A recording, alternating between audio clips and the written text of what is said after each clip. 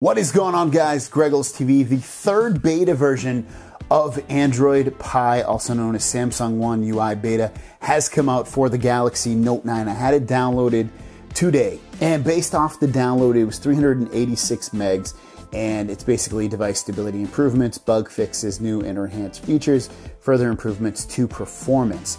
And we'll go in here to, as well, the Samsung Members app, just to check out some of the things that it did update. So if we go in here, you can see it's version ZRLL, and then check out some of these bug fixes that have been fixed. An issue that unable to unlock release due to low light pop-up, accidental touch protection, improvement of front and back switch sluggish in the camera preview. Preview image is not taken into contacts. Preview blacking out when left selfie. System UI crash. Navigation bar gesture does not work on the entire image screen. Error after deleting app from settings. Locked up when camera shoots 2 times continuously in hyperlapse. So just a bunch of bug fixes in here. And the only issue I really had is occasionally it would just go completely black and I'd be like, whoa, what happened? And I'd have to just swipe down and then fix it again. And that just happened. I don't even realize when it happened. It just happened sometimes. I wasn't touching the bar at all to lower the brightness. So hopefully that was fixed in here. But other than that, you can see it did a bunch of bug fixes. The S9 Plus, I believe, is on the 4th beta. It says one behind.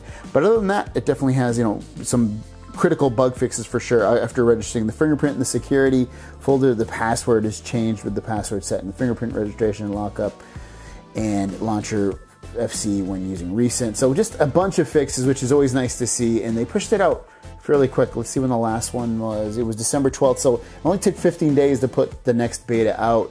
And I've been using it for a bit right now, and so far so good. I haven't noticed any issues. This to me looks different, and maybe it always looked like that. I don't know, just the moon looks different there. But otherwise, it works great.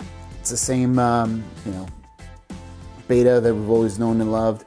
You see it, I don't think they put in home screen settings. I don't think they did that. I still want my vertical scrolling. I don't think they've added that still. I don't know why they don't add it to the launcher. It's weird. I hate going left to right. I'd rather go up and down. I don't know why they don't add that, but otherwise it's the same, like I said, same launcher. Not really anything graphically changed at all.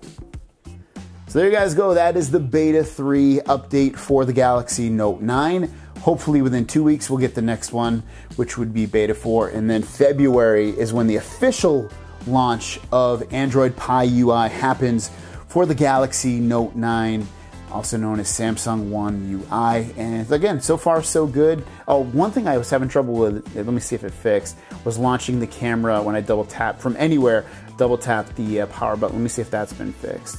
So that's been fixed. Before I was having trouble where I would do that and it wouldn't launch. I could only launch it if I was on like this screen. But now it looks like I can launch it from even when the screen is locked. Couldn't do that before. Yeah, so it looks good. Anyways, guys, if you have any questions or comments, leave them down below. We'll see you down the road. Peace!